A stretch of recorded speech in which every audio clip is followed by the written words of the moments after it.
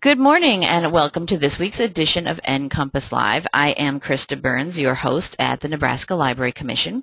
NCompass Live is the Library Commission's weekly online event where we hold report on all sorts of different activities that might be of interest to Nebraska librarians. We have commission staff that do sessions for us, and we have guest speakers as we do today. We do these free 1-hour sessions every Wednesday morning at 10 a.m. Central Time, and they are recorded as we are doing today, so that if you're unable to attend a live session, you can always go back and listen to any of our recordings that are out there. Today we have with us Karen Drevo, who is among other things, the chair of the Nebraska Library Association's Intellectual Freedom Committee, who's going to talk to us about Banned Books Week, which is coming up next week, I guess, officially. So go ahead, Karen, introduce yourself and take over. Good morning, everyone. Banned Books Week begins a week from Saturday on September 25th and runs through October 2nd this year. And I love the theme this year, think for yourself and let others do the same. And I love the graphics that go with that, with the robots. But this is a week for everyone to celebrate their freedom to read. And that's something that we often take for granted, our freedom to read. And what exactly is Banned Books Week? I have some samples up here of some books that have been challenged and that there have been attempts made to ban or remove from library shelves. Banned Books Week is an annual event that celebrates our freedom to read and the importance of the First Amendment. It's always held the last week of September, and it highlights the benefits of free and open access to information while drawing attention to the harms of censorship. And that is done by spotlighting actual or attempted bannings of books across the United States. And we have these things happen right here in Nebraska. In fact, there's been a few issues within the last 6 months of attempts to ban issues from school libraries here in Nebraska. Oh, really? Yes. Okay, Banned Books Week has many sponsors, and I've made a list of them here for you. The American Booksellers Association, American Booksellers Foundation for Free Expression, of course, ALA, American Society of Journalists and Authors, Association of American Publishers, National Association of College Stores, and it is endorsed by the Center for the Book in the Library of Congress. So I think so many times when we think of Banned Books Week, we think ALA, but there are many other sponsors to this annual event. Well, why should we celebrate Banned Books Week? Well, we need to celebrate it because there are people and groups that want to censor or challenge books, and they usually do so with the best of intentions. They have a desire to protect people, especially children, from ideas that they consider dangerous or controversial. But when you allow censorship, it restricts free thinking and free speech, and in some cases it may even restrict the truth. Oftentimes, books that are challenged are just quietly removed from a classroom shelf or the shelf of a public or school library. Groups that denounce the reading of certain materials that they consider to be harmful restrict those items not only from their members but from everyone. And the big three when it comes to offensive topics, or what some people consider to be offensive topics that would bring about a challenge or an attempt to ban a book, are profanity, sex, or religion. I do think we could add political point of view to that these days as well. That has been an issue. That's kind of scary that you sometimes don't even know that this has happened, that, as you said, quietly removed, that this doesn't even, That's right. you don't even know that something is being censored from you. That's right. And in many ways, censorship is really about gaining power or control over what others believe and think. And that's where we get into the political as well. So that's why our forefathers felt that that was why it was necessary to include the First Amendment to our Constitution. So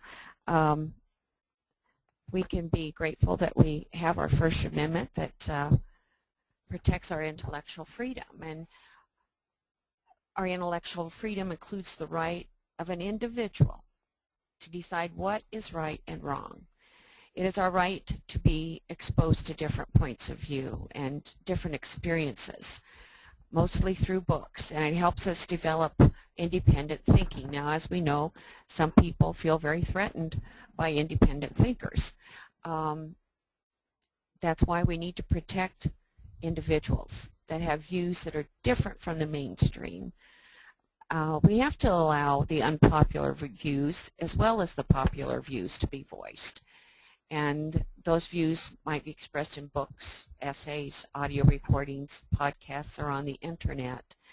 Now, when I first came to Norfolk Public Library, oh my goodness, what's it been, almost 23 years ago, I was searching for a book that we owned, but I could not find, and I discovered a stash in the back room of books that had been deemed unacceptable to have open access to for young children, one of which was Where the Wild Things Are and In the Night Kitchen. I immediately brought those books out and put them on the shelf that we were going to circulate those items. So there may be, I'm sure this isn't the only place where that has happened. I'm sure there are many school and public libraries that probably have areas. I know in our library currently we have what's called a closed stacks area where there are some adult items that are kept there and people can have access to them if they request them. Judy Blume has been, for decades now, one of the most challenged authors. And I love this quote from her, that it's not just the books under fire now that worry me. It is the books that will never be written, the books that will never be read, and all due to the fear of censorship. As always, young readers will be the real losers. So censorship creates a great deal of fear, and that's another reason, you know, whenever Banned Books Week comes around and we display banned books or call people's attention to the number of books that have been challenged, people are just amazed. Even the Bible has been challenged, the King James version of the Bible. Many of our classic pieces of literature, many works by Mark Twain and others, but Charles Dickens, even Willa Cather. These are all authors whose works have been challenged, and people need to be aware of this. When books are challenged, restricted, removed, or banned, an atmosphere of suppression exists, and the fear of the consequences of censorship is as damaging as, or perhaps even more damaging than the actual censorship attempt. After all, when a published work is banned, it can usually be found elsewhere, but unexpressed ideas, unpublished works, unpublished books are lost forever. And that quote comes from Robert P. Doyle, who every 3 years puts out a publication that's published by ALA about banned books. And he has a brand new edition coming out this year that I encourage you to, if you don't have it, to order it for your libraries. It's a very important resource, and I'm going to talk a little bit more about Robert Doyle in a little bit here. Another reason why we need to be aware of challenges and attempted bannings is because all of the top 10 frequently challenged books of 2008, which is one of the last years for which we have statistics, all of them will be found in library collections for young people. Now, I've looked over this list, and every single one of them has an accelerated reader or a Scholastic Reading Counts quiz for every single one of these titles.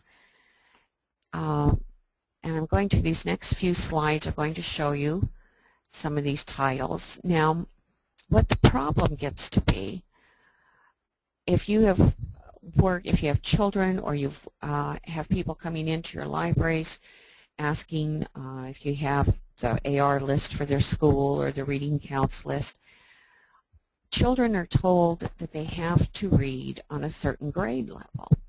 Well, you might have a second or a third grader that could be reading on a 9th grade level.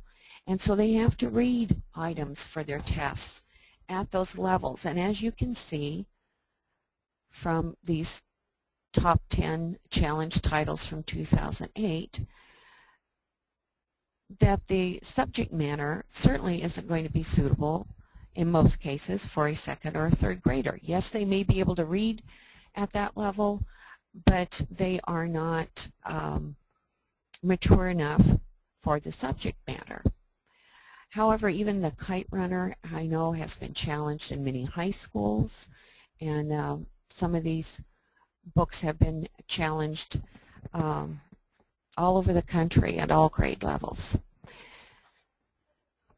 Well, Banned Books Week, we'll back up here a little bit. In 1967, ALA founded the Office for Intellectual Freedom, and the mission of that office is to support the intellectual freedom as described in the ALA Library Bill of Rights. And that includes issues of censorship and the abridgment of free expression and free access to ideas.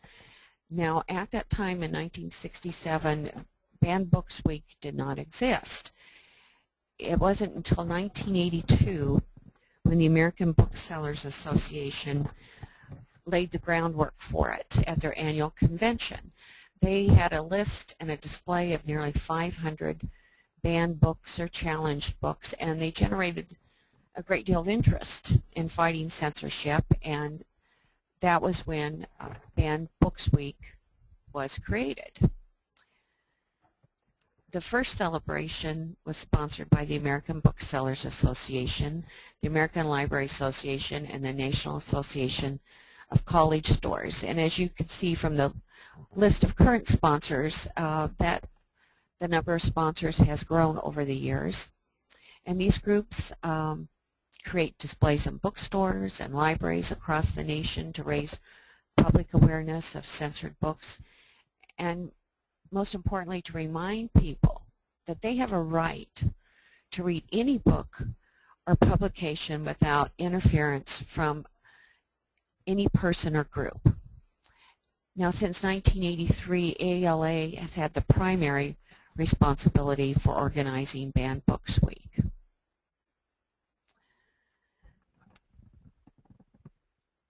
Now, to celebrate Banned Books Week, since 1983, ALA's Office of Intellectual Freedom has developed materials, media releases, products, and events to support the celebration of Banned Books Week. And they also maintain a list of banned books, including the most frequently banned children's book, the most frequently banned adult books. I'm just going to take you, I'm going to try this out. We're going to go to the Office for Intellectual Freedom's website here. And if you scroll down the page, you'll find they have a section for Banned Books Week.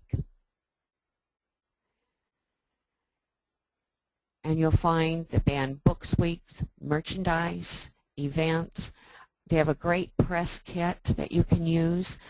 They also have the list of frequently challenged books, what to do if you have challenges, 2 library materials, lots of ideas and resources, a calendar of events.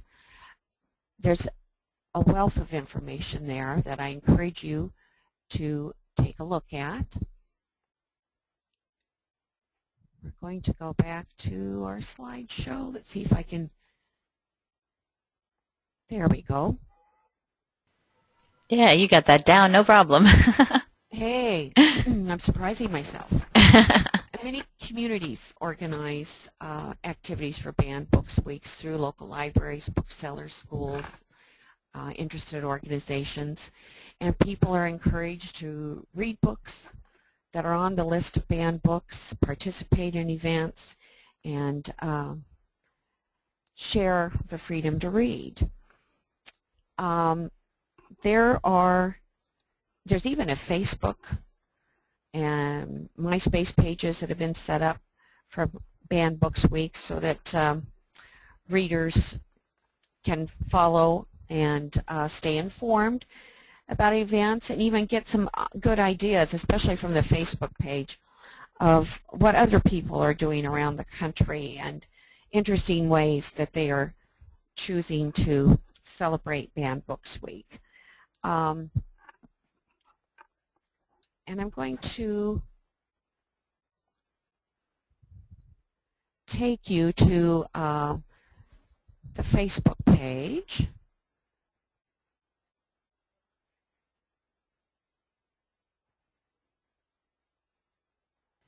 And while you're doing that, I just want to mention to everyone, all of these websites and links and everything that Karen's going to will be available when we put the recording up for you, so you don't have to worry about trying to scribble all this down and write it down for yourself. We'll have it all linked when we send you the email about the recording.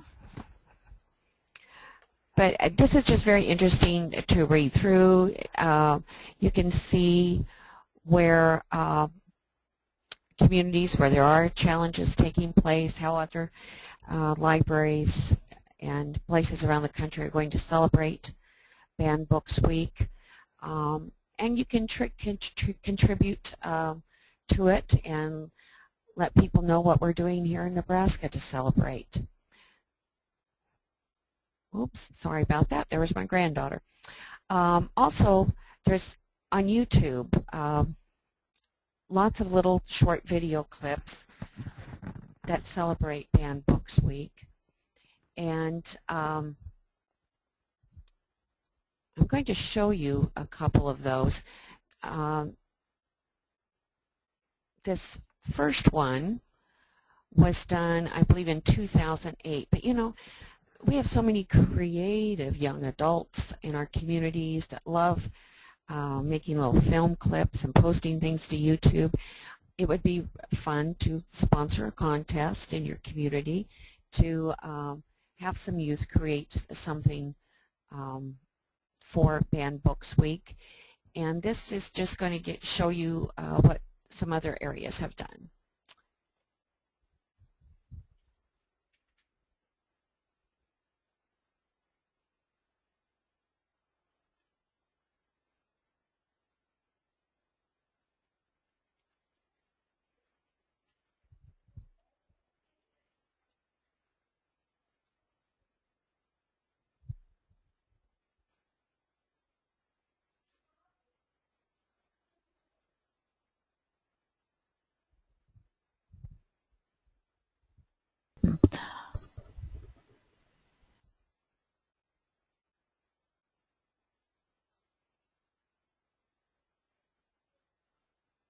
Yeah, I don't think the audio for that video is coming through, but the picture is definitely.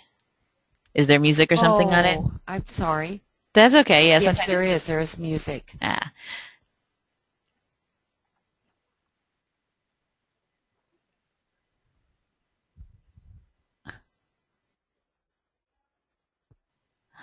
Still very impressive, even without the music. Okay, sorry about that. But that's why sometimes it doesn't carry through the webinar system. That's fine. Okay, well, let's see, maybe this one won't work either, but let me try it, and if you aren't getting the sound, let me know and I'll just cut it off. But this one was from 2009. Ben, do you have a microphone like you can put up to your speakers that could carry it through? Okay. That might work. Hi. What are you guys doing in the library? You guys are never at the library. There you go, that works. I'm trying to do my part here. All right, Catcher in the Rye. Ban it. I don't think you understand what Banned Books Week is. Wait, seriously? That book? That's a great book. It is? Yeah, you've never read it? Yeah. Well, it's classic. Don't ban it. Okay. Scary Stories by Alvin Schwartz. We can toss that one. It's scary. That one haunts my dreams, but that's not a good reason to just ban it. Okay, good point. And I'm not scared of it anyway. All right, keep it. All right, what about The Joy of Cooking? A cookbook? Yeah. You were going to ban a cookbook? It's nonfiction. Toss it. Well, now, hold on. We can't just toss a nonfiction and keep a fiction. Probably not. You're right. Okay, keep it. Just get it. Well, if we're keeping nonfiction, we can't throw this out. What is it? Phone book? Why were you going to ban the phone book? Dude, have you ever tried to read a phone book? It's long. Fine, keep it. But that means we have to keep all the ones I've thrown out so far, including the phone book. This isn't as easy as it looks, man. There's a lot of books here, and all of them have something I disagree with. Dude, this is why banning books is a bad idea. I'm listening. There are a million books out there that you don't have to read that other people might really enjoy. I mean, that's our right as an American citizen to read whatever we want. I mean, how would you like it if somebody came along and banned your favorite book? Everybody poops. They wouldn't dare. No, I've always wanted to write a novel, something like Ulysses. I thought somebody was just going to ban it. Something epic. Okay, prologue. I was a young rebel, a lone wolf. Well, that's more of a memoir, but I was thinking of fiction. Oh, sorry. Okay, start over. Chapter 1. He was a young rebel, a lone wolf. Now, words are great. Yes.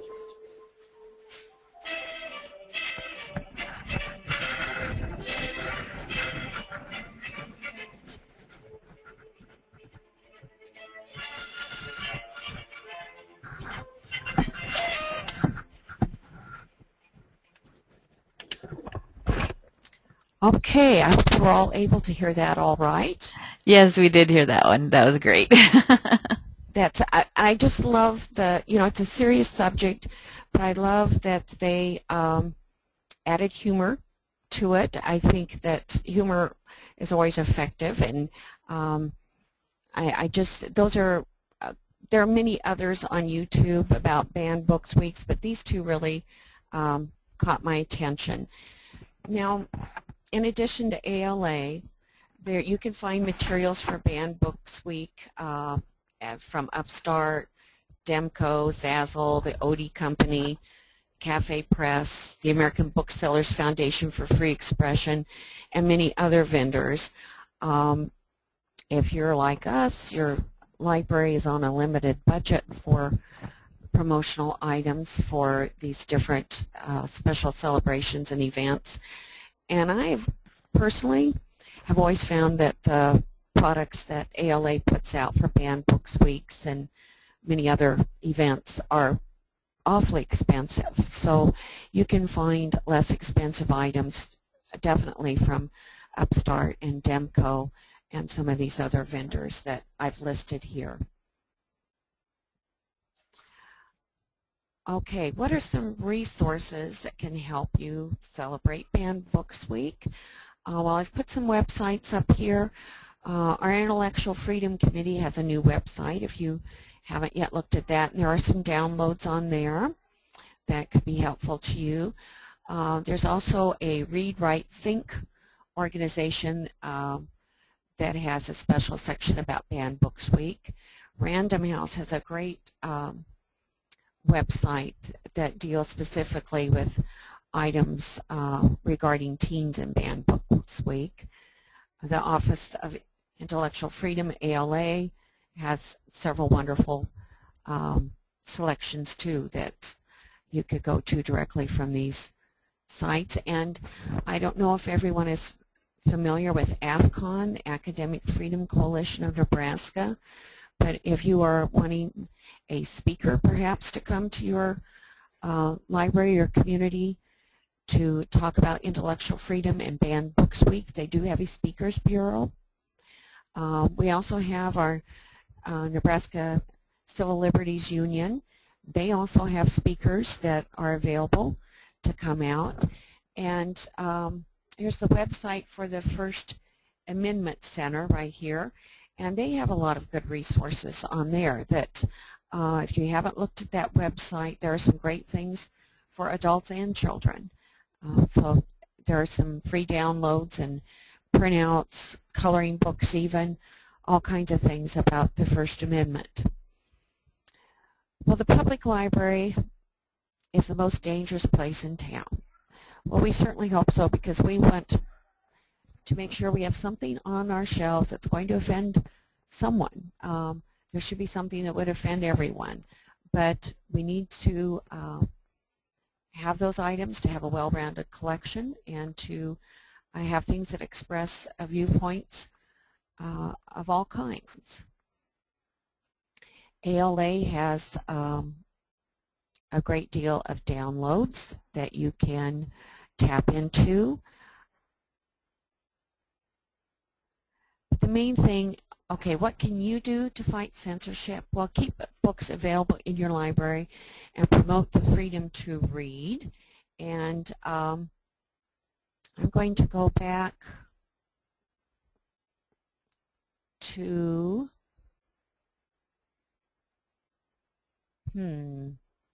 I think I lost what I wanted up here.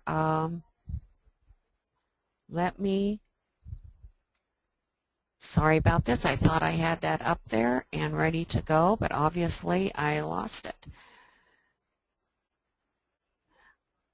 In many communities, they have read-ins of selections from banned books.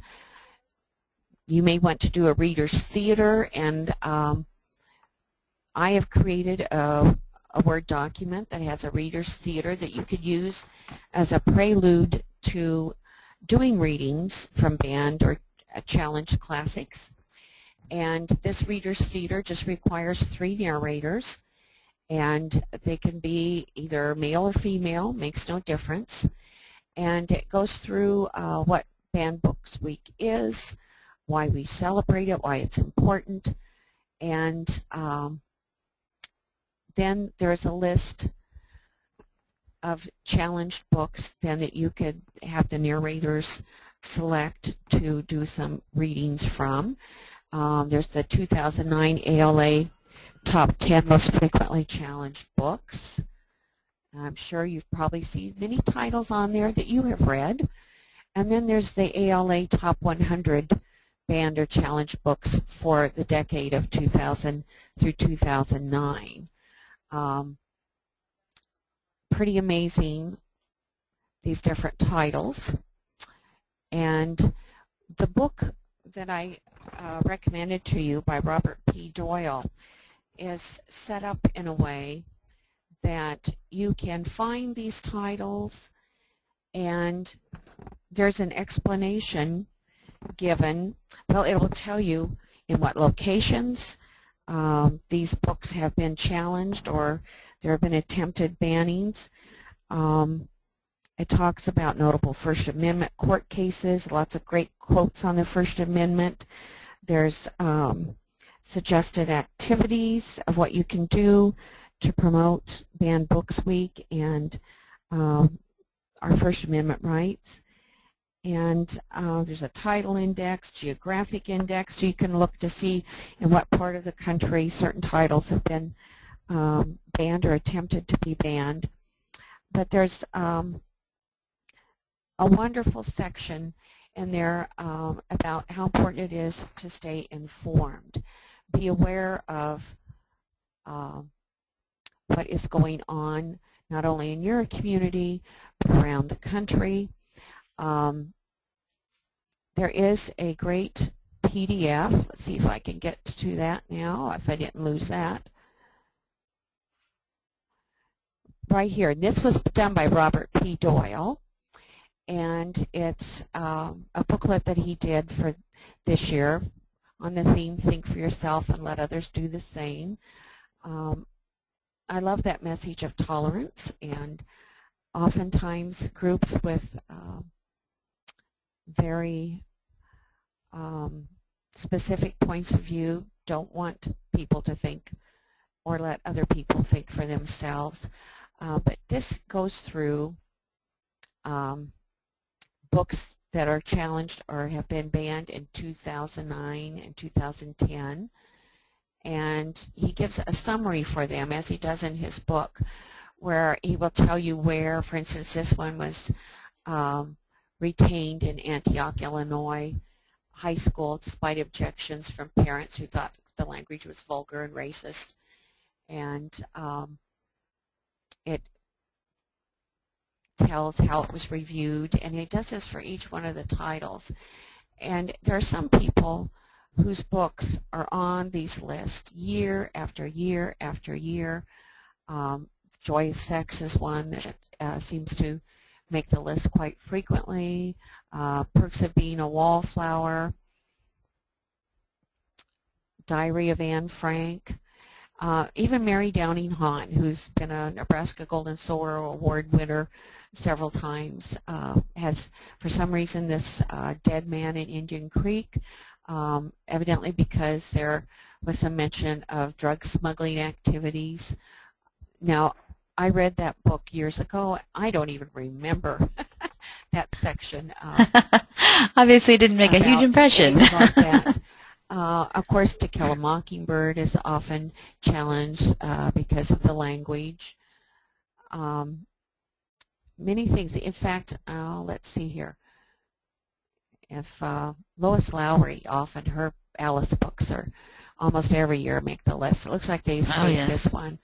But Lauren Miracle, her books. I was reading, oh gosh, a blog, and I didn't write down the author's name, but he was invited to a literary festival in Texas, and one of the authors invited was Lauren Miracle, but then a parent complained to the librarian at a middle school in the huge school district that sponsors this festival.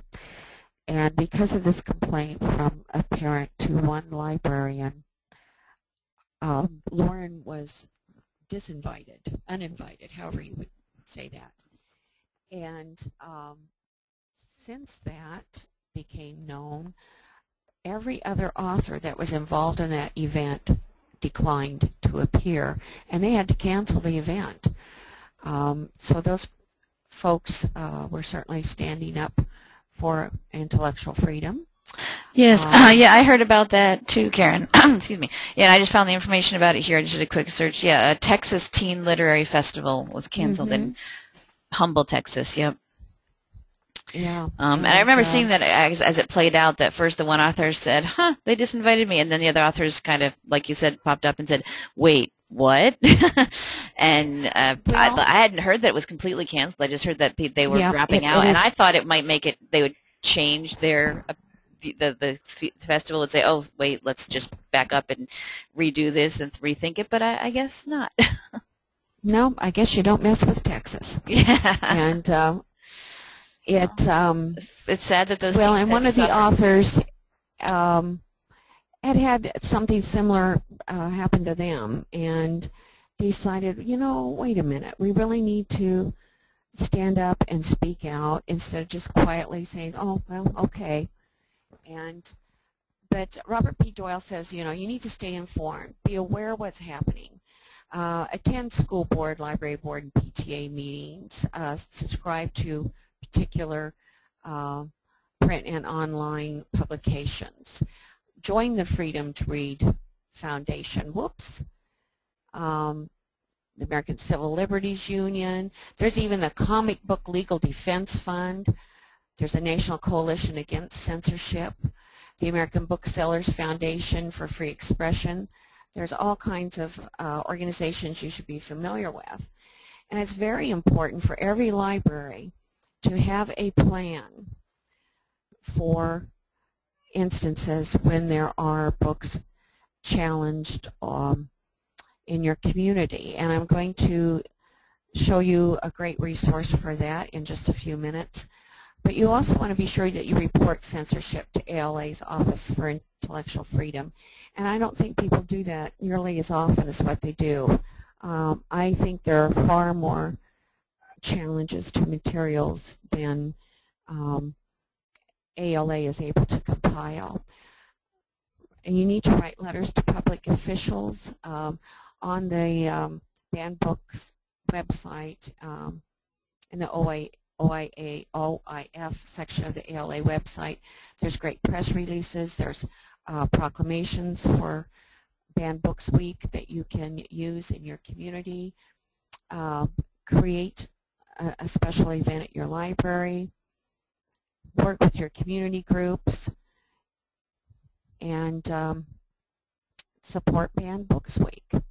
Now, a great resource that we have that you should all be familiar with is the Nebraska Intellectual Freedom Handbook that was compiled by the NLA Intellectual Freedom Committee, the Nebraska Library Association, the Nebraska Library Commission, and there's a checklist that for managing censorship that you need to be familiar with Nebraska state laws, the Library Bill of Rights, and other documents regarding intellectual freedom. And do you have a written collection development policy? And you need to have that, and you need to have it formally adopted by your library's governing authority, and you need to make sure it's revised and updated periodically. And you need to have written procedures for handling complaints and reporting incidents. And you need to make sure that all personnel in your library are aware of the contents of your material selection policy and your procedure for handling complaints and reporting incidents. Make sure you openly communicate with community groups and their leaders that are served in your library service area. Be sure to have a vigorous public relations program. Be aware of groups in your community that are advocates for intellectual freedom and have resources they would use in your support. Be aware of state and national organizations, as well as, of course, the Nebraska Library Association and the American Library Association that advocate for intellectual freedom. And do you know who to call in case of a challenge? Well, we would hope that you would contact the Nebraska Library Association's Intellectual Freedom Committee, ALA, know of who you should contact that would be an attorney perhaps that is familiar with issues like that. So that would be good to go to. Okay, let's go back.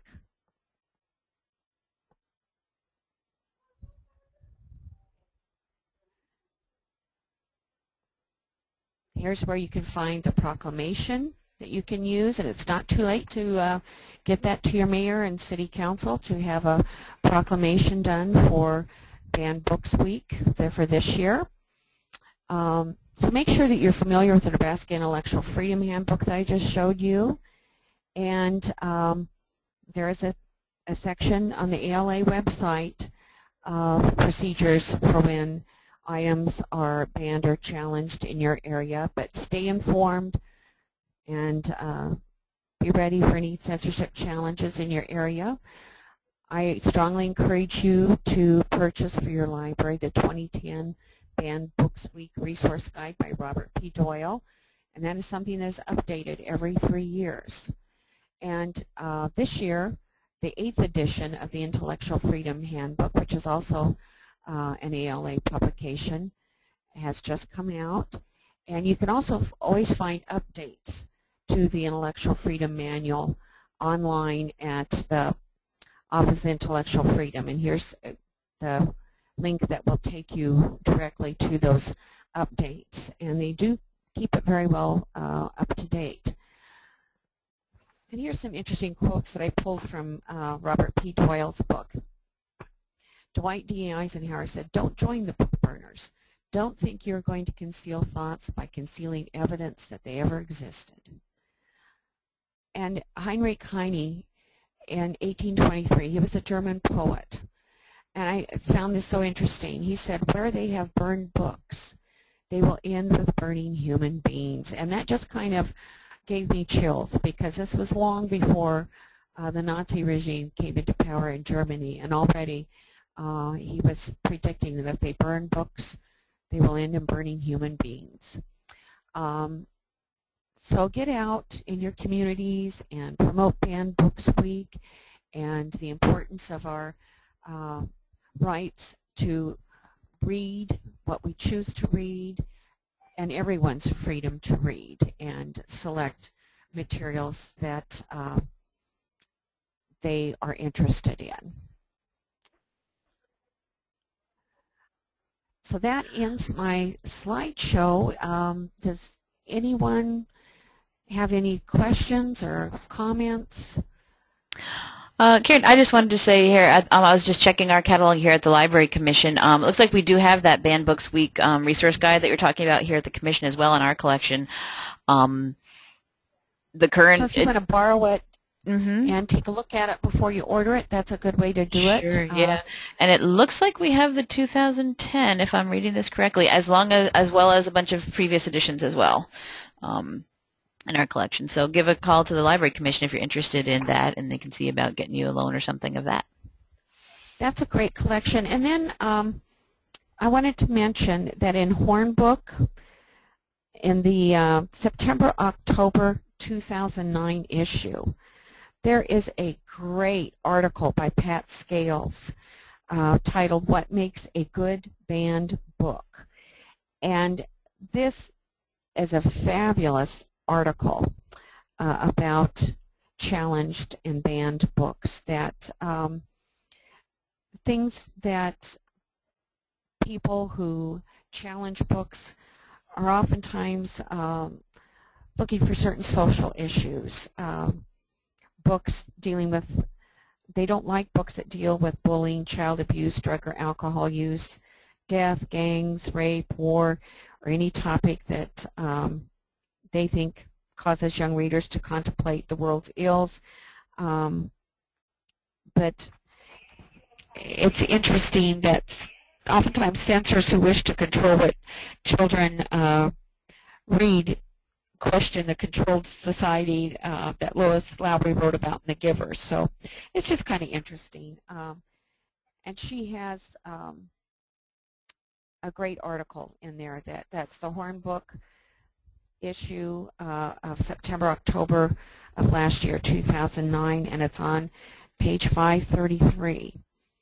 It might be something if you can find on your databases, or interlibrary loan a copy of it from somewhere if your library does not carry it. Absolutely, yeah. So does anybody have any questions or comments for Karen? You can feel free to type them into the questions section of your interface in GoToWebinar, or if you have a microphone, let me know and I will unmute you and you can go ahead and ask your question if you want to.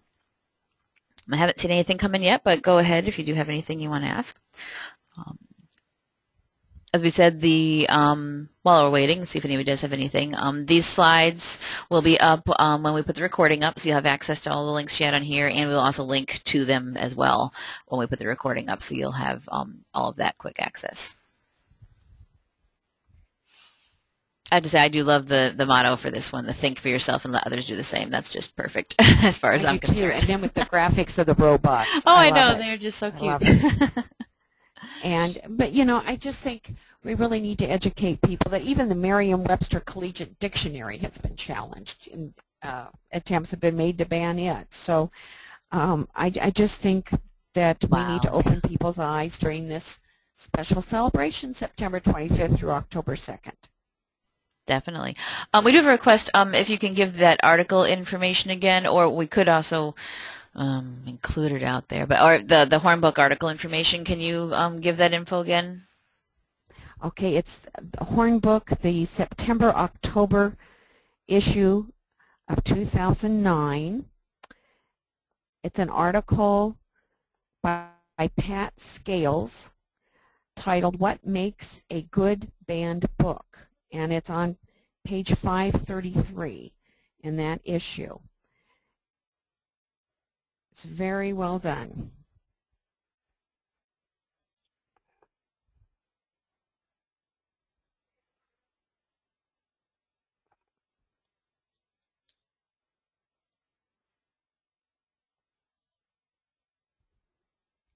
We do have a question too. There's a play that you talked about. Is it available to anyone? Is it on the web possibly somewhere?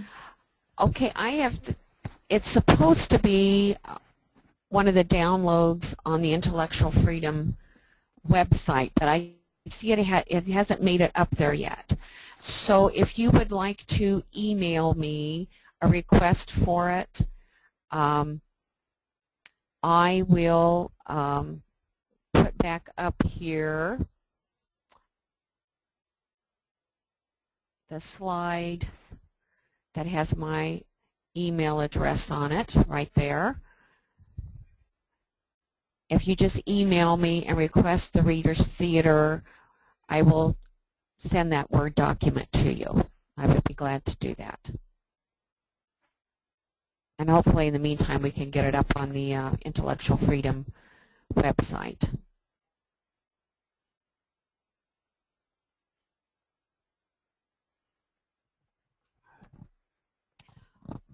Well, I hope the background noise hasn't been too bad here. We are under some construction here, so I hope you have all been able to hear okay.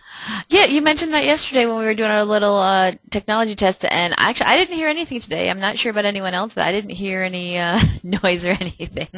Great, good.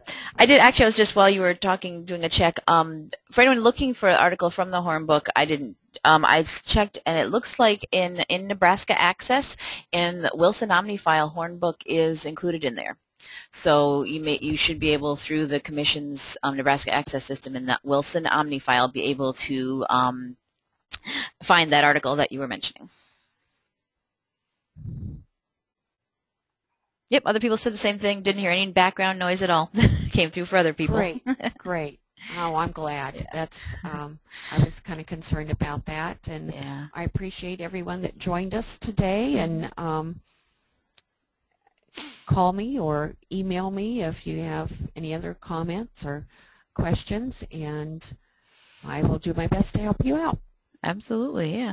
Looks like there's nothing else coming through urgently in the questions, but like Karen said, you've got her contact info there. Oh, some people are saying thank you. Thank you very much for the session. Give her a call or an email if you do have any other questions about it. As I said, all this will be up and posted for you, and definitely start, promote what you're doing for Banned Books Weeks too at your libraries. If you're doing anything, get it on your Facebook pages or your website or your blog, and let people know that it's it's an issue out there. And it's not too late to do something for this year. No, because it's officially starts in a week and a half. So yeah, you still have time. So thank you very much, Karen. That was great. Some information that we need. Thank you. Yeah. And I hope you'll join us next week. Next week's NCompass Live will be our monthly tech talk with Michael Sowers, where he'll answer any of your tech questions and talk about things that he's come upon over the last month.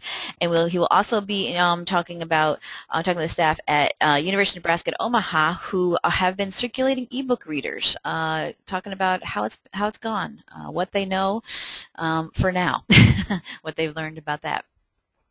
So feel free to register for that. Thank you very much, and we will say goodbye. Thank you. Bye-bye. Goodbye.